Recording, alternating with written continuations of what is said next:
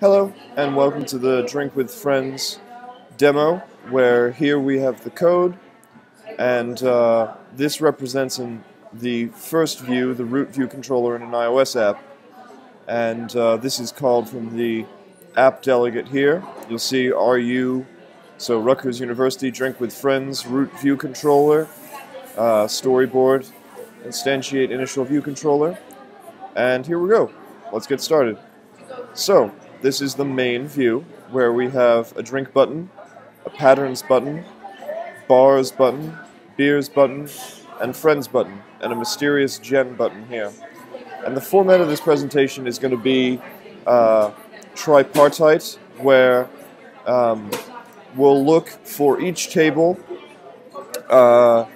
both the input within the iOS app. We'll look a little bit at the code, and then we'll confirm that it has actually changed the database with a third-party open source tool. So let's load up that third-party tool now, where here in the iPhone Simulator application support folder, we find our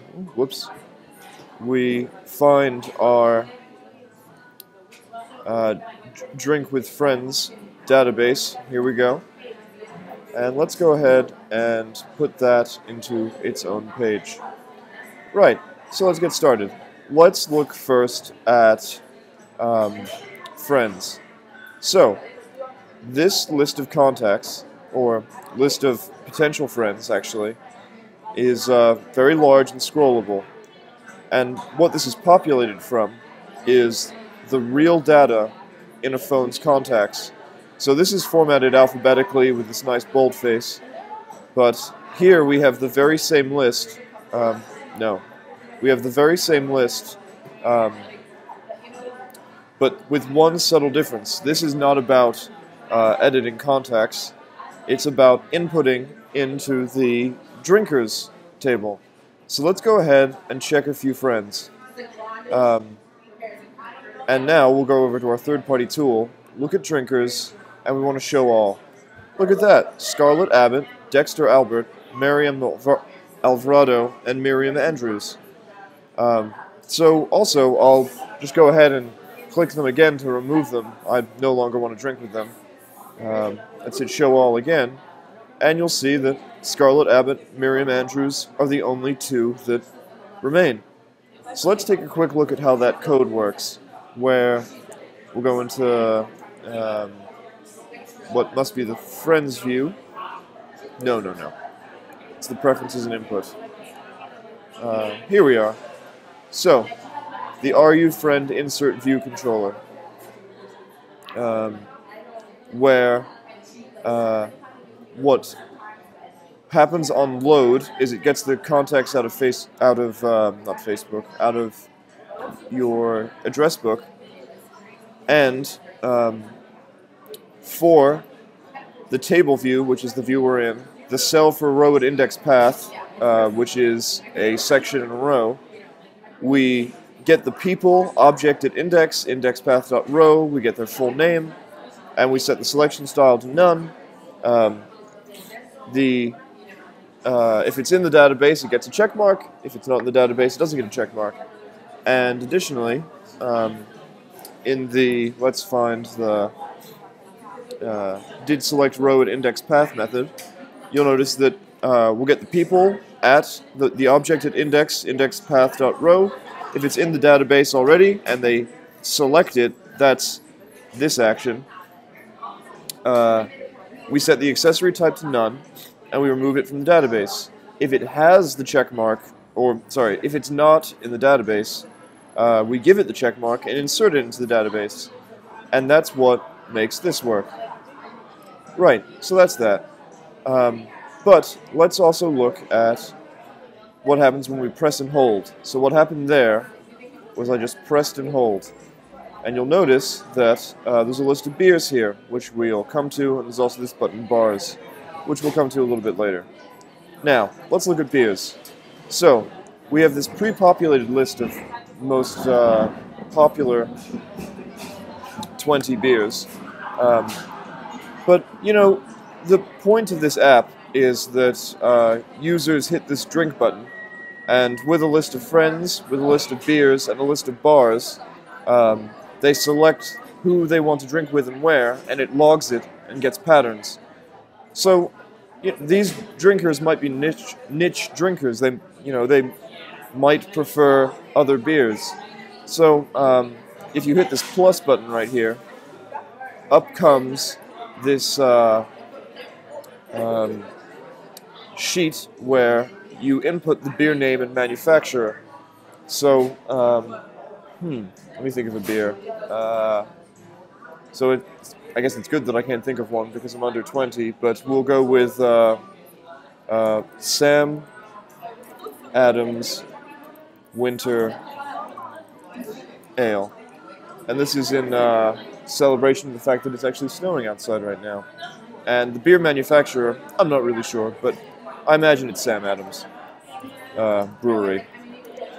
And when you hit OK, and you scroll to the bottom of the database, there we go, we have our Sam Adams Winter Ale. Now, what happens when you click beers here is these are actually, you'll notice at the top it says choice of beer. This is the choice of beer for the user.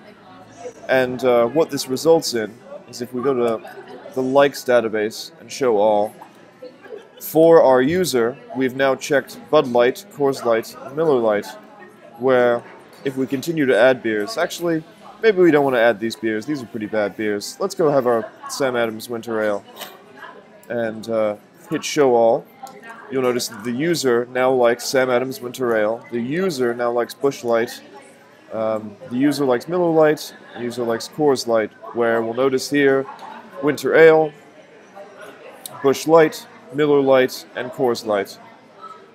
Let's take a little look at the code that made this work. So this is the beer insert controller, where let's take a look at the header file first. There's the plus tapped IB action, and there's a mutable array of beers. And here are the private methods where let's see what happens when this method, like the last object we looked at, is requesting from this object the formatted cell for an index path. And it's a callback, so it's actually called by the Foundation framework. And what you provide in here is what makes a table view, what populates a table view. You'll notice here there's a number of sections, number of rows. But you'll see that this is basic formatting stuff. Now, if the beer at the indexpath.row is liked by the user, give it a check mark. If it isn't, give it no accessory. Now let's look what happens when you select a row at index path. So this is what gets called when you actually select a row at the index path, where this is all section 0, because there's only one section, and this is row 0, row 1, row 2. And this is all contained in, if I do index path, you'll see that there's a section, which is an integer, and there's a row, which is also an integer. Right, so if the beer is liked by the user, give it no... let's see, this doesn't look right. Of course, because this is the selected row index path, so this is right. So if the beer is liked by the user and the thing is selected, you want to get rid of the accessory if it's a check mark. Otherwise, it's being liked by the user for the first time, and you give it a check mark, and we call this toggle like. Beer's object at indexpath.row toggle like. So what is this toggle like? You'll notice that there's this mutable array of beers, and I import what I call this RU_beer, and for the beer object I call this function toggle like. Let's take a look at that. So this is where the magic really happens. Look at all these queries. But specifically toggle like, what happens is I wrote this object called the Rutgers Database Manager, and it's a singleton, so this handles concurrency issues. There's only ever one instance running, on the platform, and so this avoids messy problems like inputting or like asking for stuff before you've inputted, because it's all just done on the same object. So if the beer is not liked by the user, insert into table likes with parameters, and it's a array username self.name, and because this is a beer object, self.name represents the name of the beer of the beer, and the array. If the beer is liked by the user, because this is a toggle, you're going to delete from likes where drinker is the username and the beer is the name of this beer. The benefits of this object-oriented approach to database interaction is that... Oh, whoops, I want to go back to that beer. Let's take a look at the header.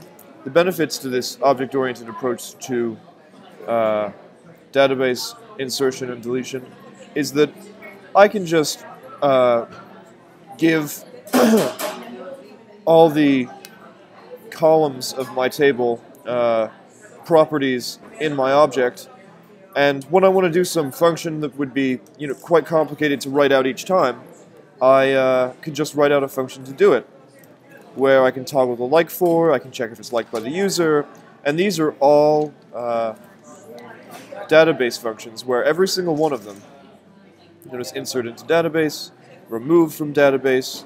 I wrote an insert function in my DB, but I did not write a delete method, so I do that each time.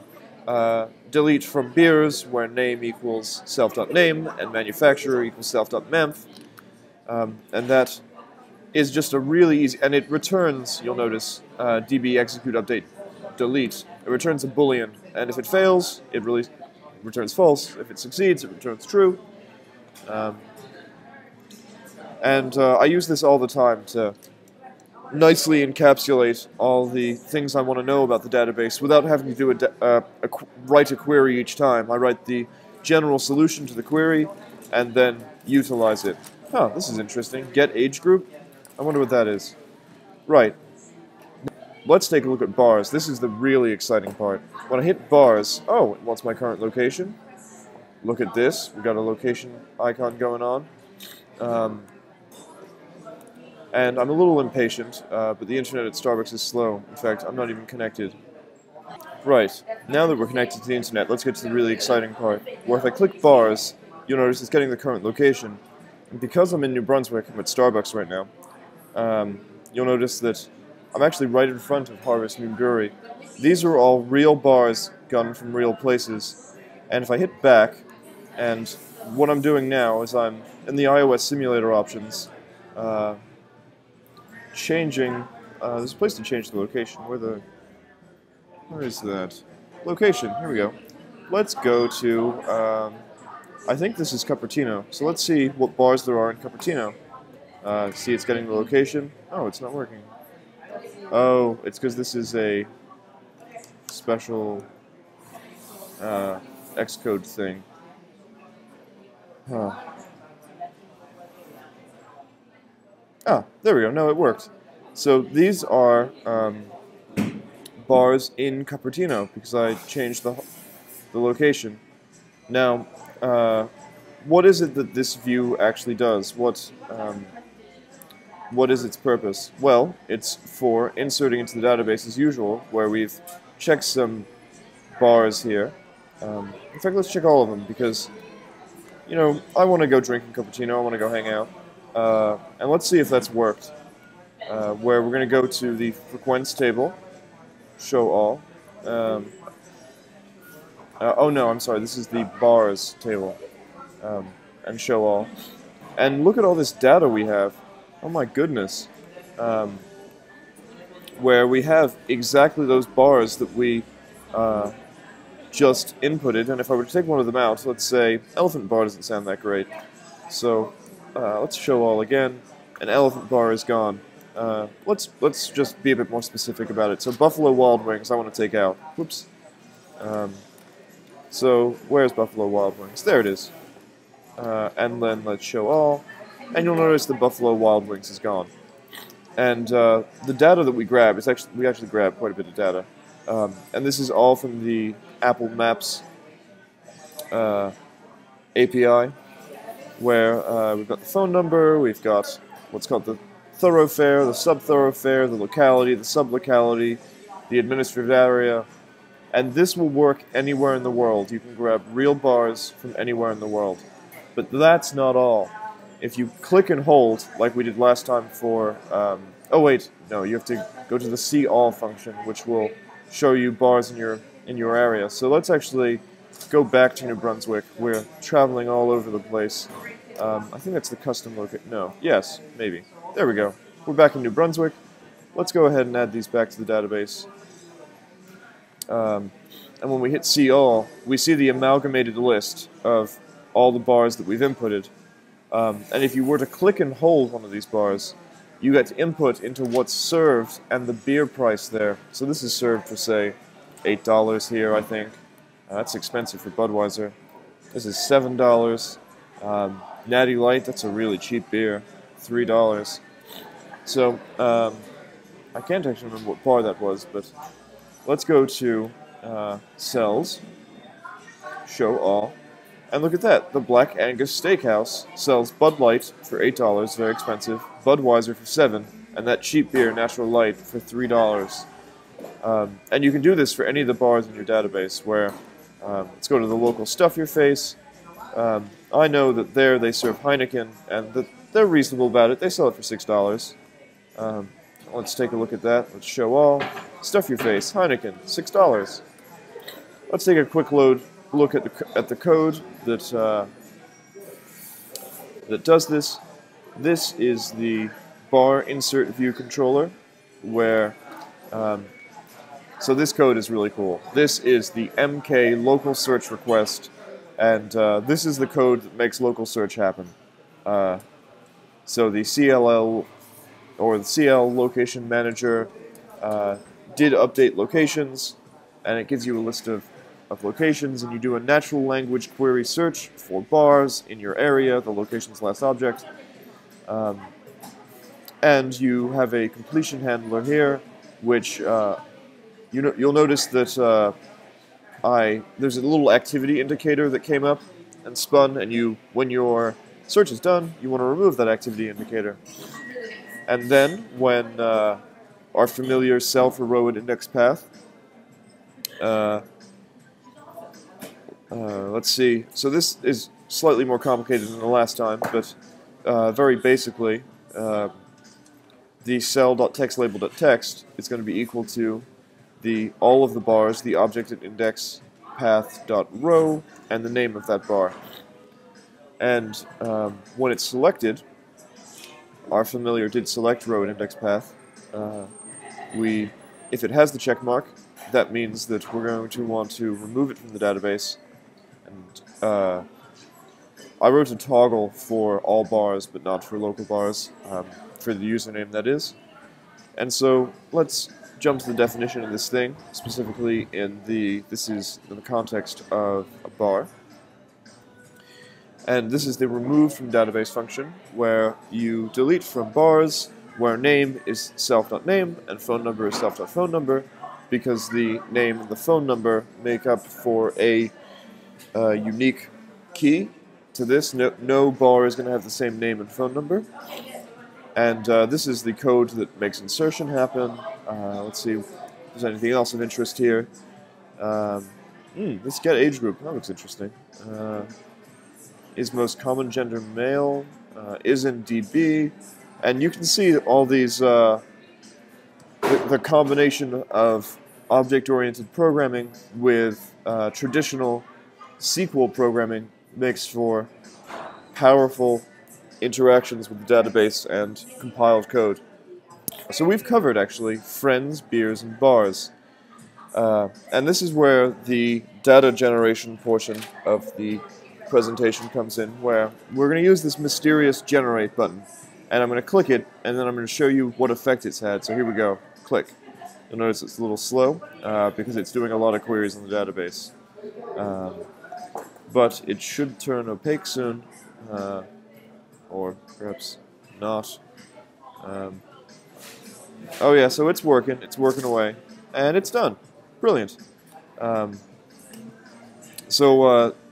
this is just this printing here is every time I need to select to make sure that the insertions worked, I printed it out so that I could watch the progress.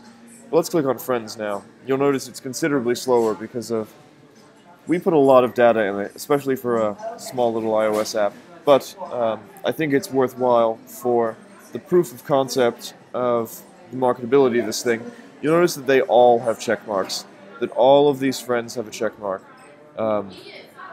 Oh, and I want to demonstrate one more area of insertion first, where if I click and hold, you'll notice that this person likes random beers. We'll get to that data generation code. If we go to bars now, you'll also notice that they like various bars.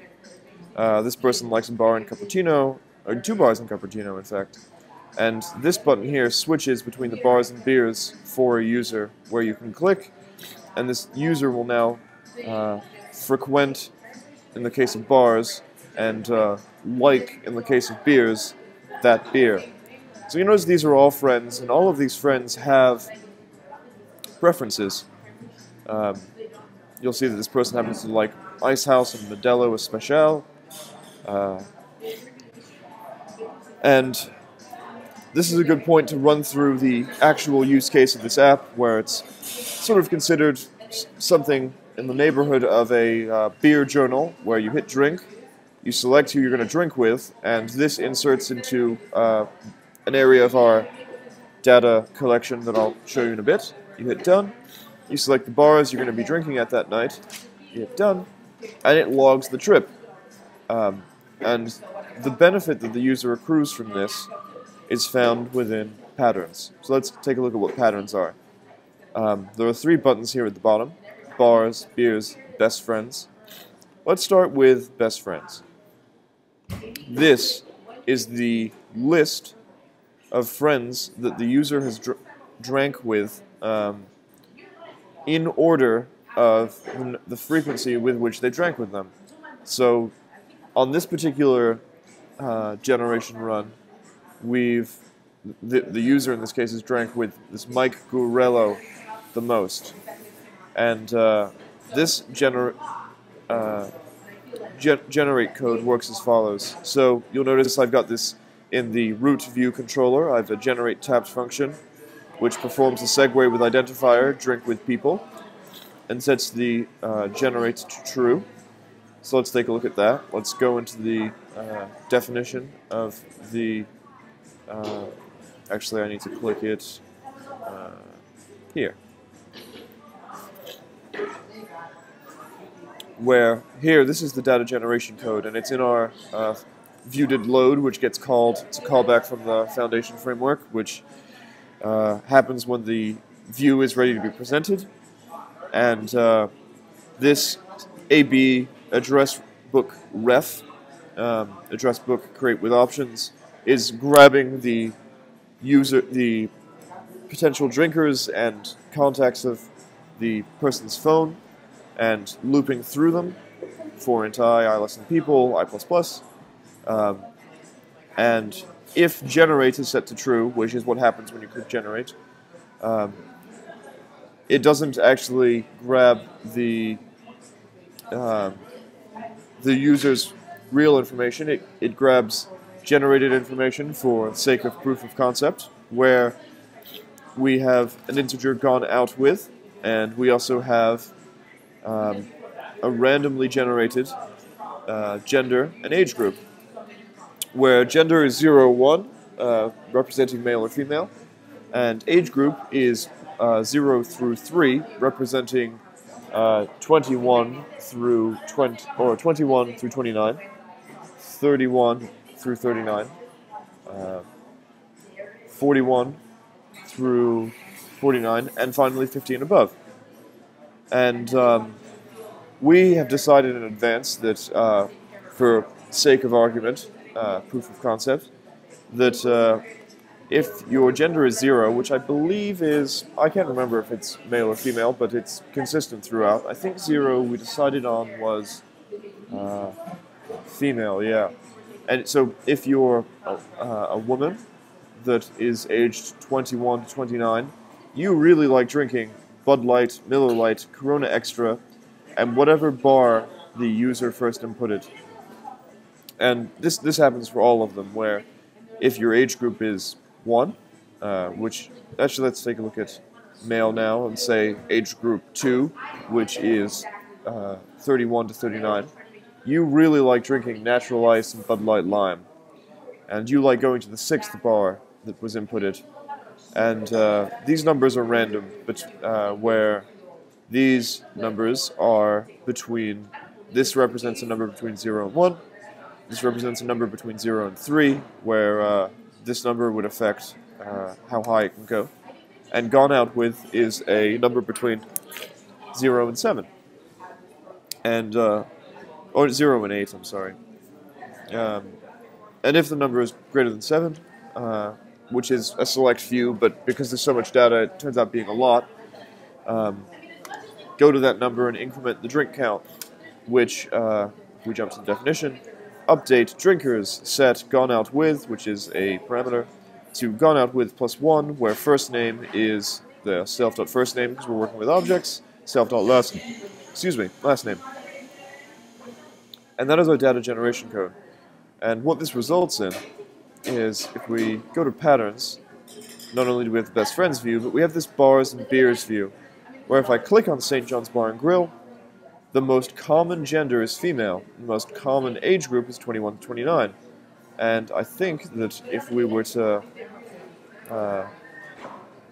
remember which bar we inputted first, we'd remember that we inputted this one first, which would make total sense. Stuff your face. So there you go. Now, if we hit beers, we get the same thing, where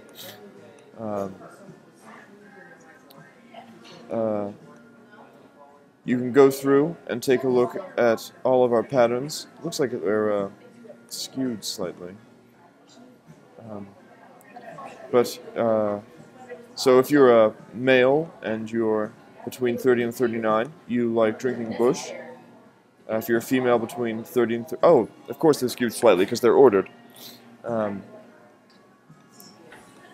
And if you're 40 to 49 and male, you like drinking Bud Light Lime.